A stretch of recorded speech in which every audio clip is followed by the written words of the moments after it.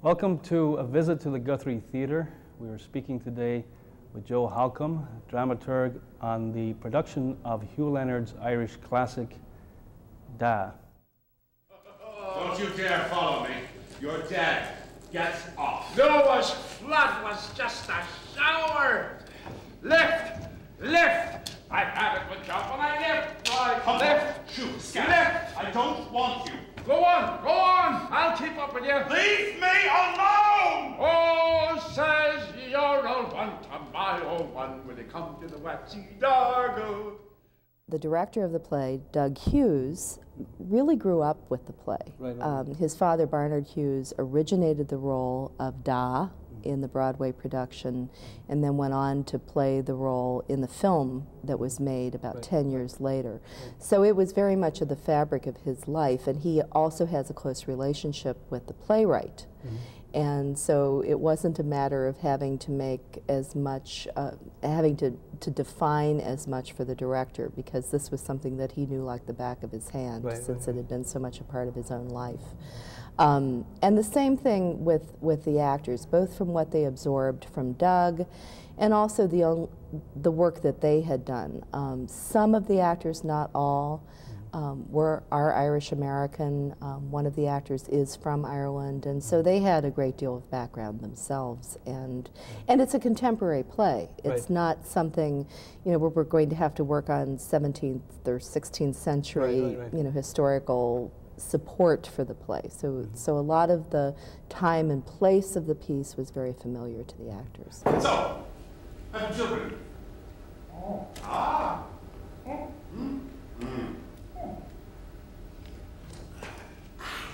What else? What is new? Oh no. Long time, so. Oh no. Yes, by Jove! Knew I had something to tell you. 6 years ago, Yes? I finally got the theme music from King's Row. Is that so? Only electronically simulated stereo, you know, but still. Still. That was a good film. Wasn't it? I got Billy over going with you to that film. My mother wouldn't let me play with you over that film. Why? Oh, pretend he doesn't know. Remind me. You made me miss me elocution class. So I did. Ah, sappy days. You remember that expression we had? Ah, sappy days. I was glad I kept up with the old elocution, you know. A great standby. Always pronounce properly and look after your appearance. Can you talk a little bit about the playwright Hugh Leonard, and perhaps how autobiographical this play is, or how important it is to his trajectory of his writing life? Well, it's purely autobiography. This is a play where you really can't talk about the play without talking about the playwright. Hugh Leonard was born in Ireland in 1928. He was born in what was then called the Hollis Street Hospital. Now it's known as the Dublin Maternity Hospital. When he was 10 days old, he was adopted, and he was born of a single mother. When he was 10 days old, he was adopted by a woman from Dalkey, Margaret Doyle Keats. She's known as Margaret Tynan in the play. And she took him home, and her husband was a gardener on the local estate. And basically the characters and the incidents that we meet in the play are a retelling of his life. He went to school at the Presentation Brothers School outside of Dalkey. He grew up in Dalkey. He went to work for the Irish Civil Service. After he had worked for the Irish Civil Service for some time, one evening a friend of his suggested, because he'd never been to the Abbey Theater in Dublin, suggested that he go to the theater. And he did, and he tells us that after that his life changed. That he knew somehow he was to be a playwright. He submitted one play to the Abbey Theater, and that was rejected. And then he submitted a second play, this time using the name Hugh Leonard, which had been the title, the main character of the first play, and it was accepted, and his career was launched. He was extremely prolific, and wrote a play, you know, had about a play produced every year at the Abbey. Interestingly, his plays were very sophisticated, very funny, very popular, but there was very little personal in them. And he turned a real corner. His father died in 1968. And in response to what he was experiencing over the death of his father, he eventually wrote the play, Da. For the first time really incorporated his life, and it is his life. And of course, that, you know, that's history. It was a tremendous success, and then a tremendous success on Broadway in this country. Won several Tony Awards, I understand. Yes, the angels will be having a tea. Now that will do. That's a good expression. Did you ever hear that expression? Did I? Thanks to you, until I was 12 years of age, every time the rain came down, I had a mental picture of a group of winged figures standing around a hole in the clouds, relieving themselves. Go away, I'm working, I'm clearing up. Oh, yes, that was him. A gardener, all his life intimately associated with rainfall, i.e., the atmospheric condensation of warm air, which, when large enough to fall perceptibly to the ground, constitutes precipitation. Hot air rises, the rain falls. But as far as he was concerned, that kind of elementary phenomenon was... Codology. Codology. No, it was easier, funnier, more theologically orientated to say that the angels were having a pee. You want to put that down on one of your plays? I die first. What are you doing? Sitting there with a cup of tea in your hand. I have a cup full. It's empty. It's full. Get up on out of there. Now don't touch that teapot, do you hear me? For 42 years I've been through this, you and that bloody teapot, and I know what's going to happen, so don't touch it. Not a drop of tea in that cup. No wonder he's delicate. Look, will you? Jesus, Mary and Joseph! I knew it. That's hot. Too damn headstrong. Couldn't you have waited until the man came in and let her? Jesus. Bad cesspool for an antichrist of a teapot. Oh, the handle must be hollow. Oh, say nothing. Empty.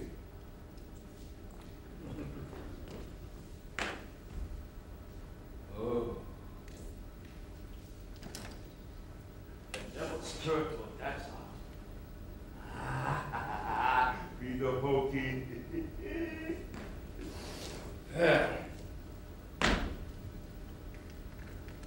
There you are, son. Thanks. That'll put the redneck on you. All right. Is there sugar? I have it. Is there milk? Yes. Well, if you don't want tea, I can draw you a bottle of stout. No, you know I never. I don't want a bottle of stout. Now, sit. There's no shaggy nourishment in tea. Can you talk about this? So the difficult personal force in this play is the whole father-son relationship, and then also the shame and stigma of being an adopted child. Can you talk about that personal pain in the play? Yeah, and in fact that's been interesting because very often in talking to audiences who have seen the play, one of the reactions that we hear is, you know, there's no resolution. Right. Here is someone who has a tremendous chip on his shoulder, if you want to refer to it as that, about his parents, about his father, and we don't really see that resolved. Why is that? This is something that, of course, Leonard was working through in the play. He did 2 other autobiographical pieces after the play that are prose pieces. One is called Out After Dark, and the other is Home Before Night, in which he again draws out these same characters and these same incidents. I think we have to think back, first of all, to the time in which he was born and the time in which he was growing up, and the cultural, the environment. And at that time, there was great shame in illegitimacy. And it was something that he never quite got over, the fact that he was illegitimate, There's even a part in the play where he's told by an employer, you know, if your friends don't know it, don't tell them. Right, right. Don't help them basically load their guns against you. Right, right. So it was a terrific shame. And the other piece was that, you know, if we travel to Dalkey today, it's kind of a posh place. Yes, yes, absolutely. You know, it's a lovely seaside village and beautiful shops and what had been corporation houses, which were, you know, basically public housing, have been turned into very nice apartments that go for a great price. Right. But when he was growing up there, that wasn't the case. It was a very, very poor place. And he wanted nothing better than to get out of there. So the stigma of illegitimacy, along with this sense of being trapped in a family that was uneducated, even though they were willing to give him all of the advantages of education, they really represented to him everything that he didn't want to have anything to do with. Right. And that's something that he's had to work through all of his life. Right. Oh! Now, you get out and leave me be. You're dead. You're in Dean's Grange, in a box 6 feet under with her. I carried you. It's over. You're gone. So get out of my head. Or at least stay quiet. 18 miserable years of you in this drawer. And as soon as I've sorted out the odds and ends, I'm slamming that front door, and that's it.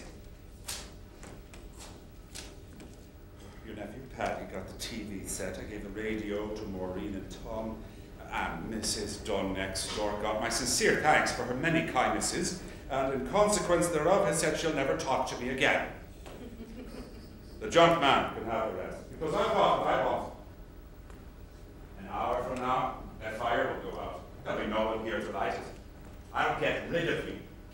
I'm sweating here because I couldn't wait to put my coat on and be off. What do you say to that? God, son, you're getting as grey as a badger. Old Drum was right about you the day he came here to give me the reference. Old Drum is not the worst of them. He had you taped. Was he here today? He was at the mass, next to the pulpit. Was that him? I wouldn't recognize him. God, he's feeling greatly.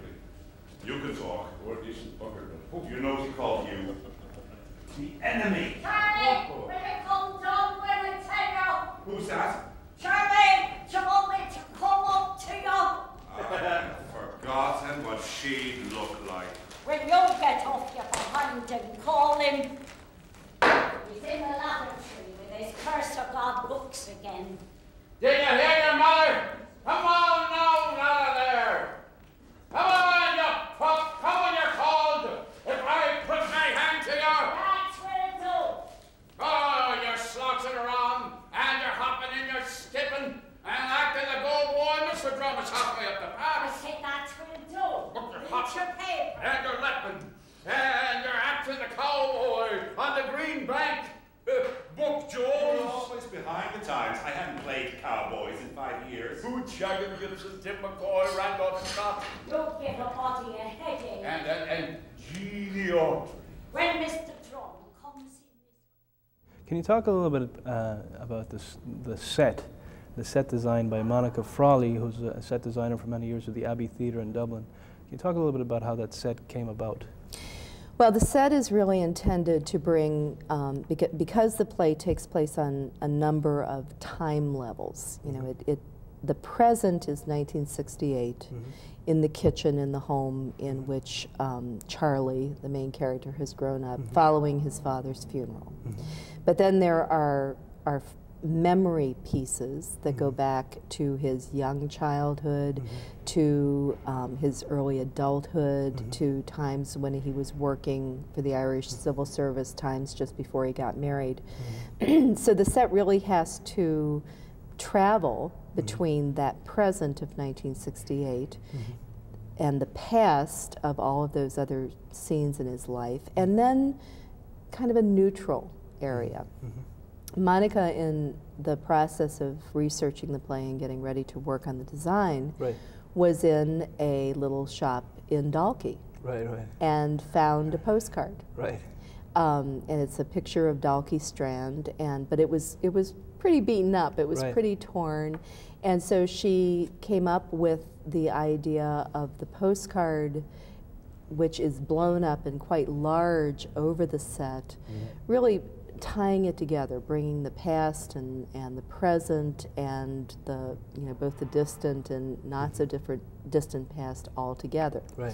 So the play travels. You have the time in the kitchen, which is very realistic, very very just like you'd be in any Irish kitchen in 1968, and then you have the kind of a balcony area which represents the overlooking the sea, and, and the postcard is above it.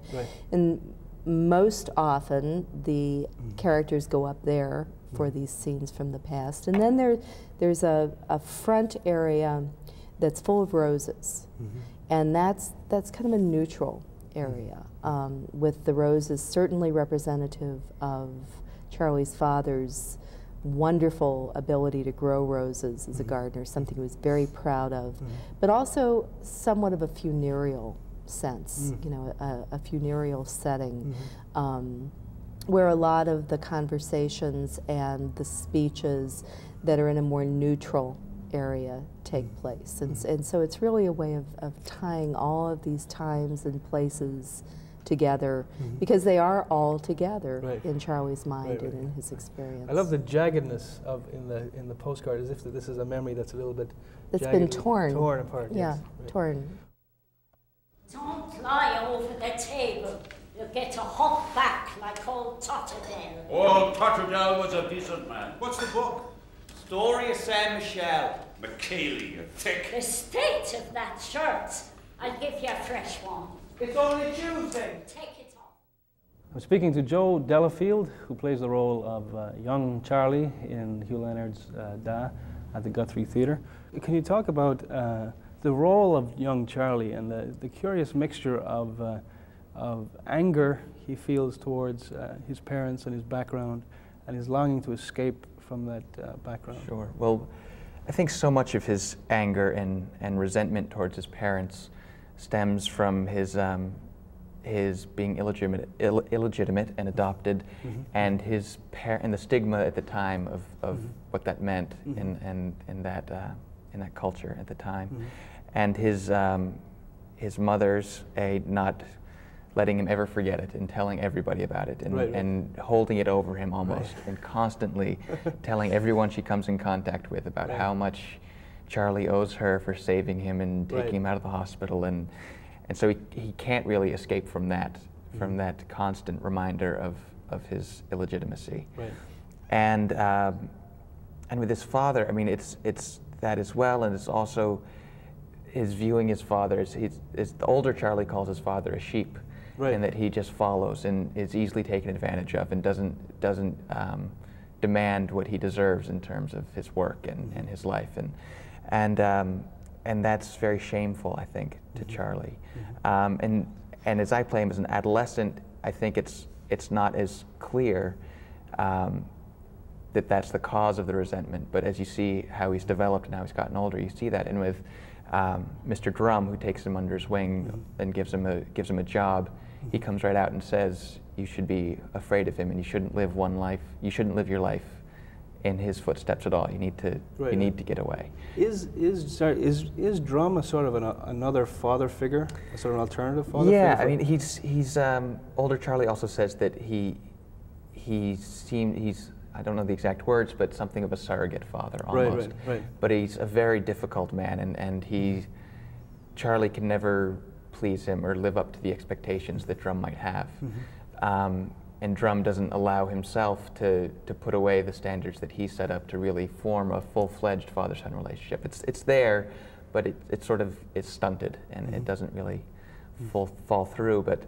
But Drum gives him the awareness of the need to escape and to strike out on his own life. And there's wonderful humor, particularly in the scenes with Drum. Has it been difficult to balance the humor in the scenes with the anger in his character? Yeah, it's something I worked on a lot to try to find that balance, because I saw it easy to maybe fall in the trap of just being kind of a surly, angry kind of teenager. But to really get the depth of what caused all that, what we discussed before, was very important. But not to make it too dark and overshadowing, because there's so much humor, and when the humor comes out, it offers such a nice balance to that. So it's a balance that I'm still finding, I think, and it changes from performance to performance and gets more fine-tuned. But the writing is so brilliant. It's all there, the anger and resentment and humor and the lightness. The balance is really in the text. It's the humor is very much the humor of anger, of a kind of a cold, razor sharp kind of a humor. It's kind of a cutting wit rather than just sort of a clownish. Well, and it's so true as well. I mean, the scene that I particularly enjoy is the scene when he's writing his thank you letter and his mother's on top of him to write the letter correctly. And all of that embarrassment is still there. He feels like he shouldn't have to write his letter, but his mother's on top of him to do it. And that mother-son relationship is so identifiable. And I think that the fact that people can see such a universal sort of adolescent parent relationship going on there, the humor just naturally sparks up. Now, is it fair to say that there's finally a level of respect, sort of grudging respect, is eventually sort of shown to the ghost of his father? But is that respect lacking in the relationship with the mother, or is there some kind of connection with her as well at the end? At the end, or anywhere, I don't know. Well, I think the play focuses so much more on the father-son relationship that I think you can see it more clearly there. I think the text doesn't necessarily provide that same connection with the mother necessarily. It's more of an antagonistic relationship. It's not as fully developed. But I think Barbara and I have brought a little bit of that in. And I think in Charlie, the older Charlie and the mother has that too, in the scene where she's had gone out to tea and is talking about the man that she thought maybe she was going to marry before Doc came along. You sort of see a mutual understanding of the disappointment of life and the need to come to terms with your past and accept your future. And it's there, but it's not as concretely detailed in the text, I think, as the relationship with the father. "Begad, tyrant," says Father Carson to me, "we'll have to shoot you in the wind-up." What a fool I'd be to leave her such bits and pieces here, where any dog or devil could steal them. And what for? To go to England?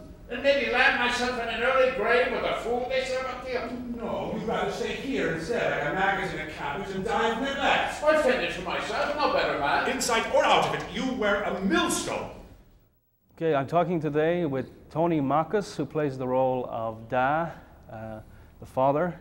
Let's talk about the conflict between the father and the son in this. Actually, there isn't very much conflict on the father's part. I think the father absolutely adores this young man. That he was 10 days old when he was dropped in their laps.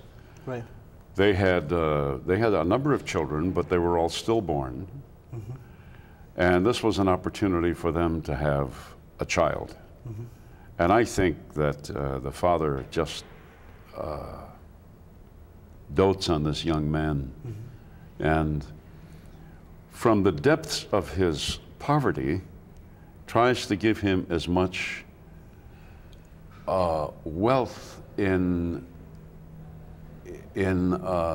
natural things, without being Rousseauian about it.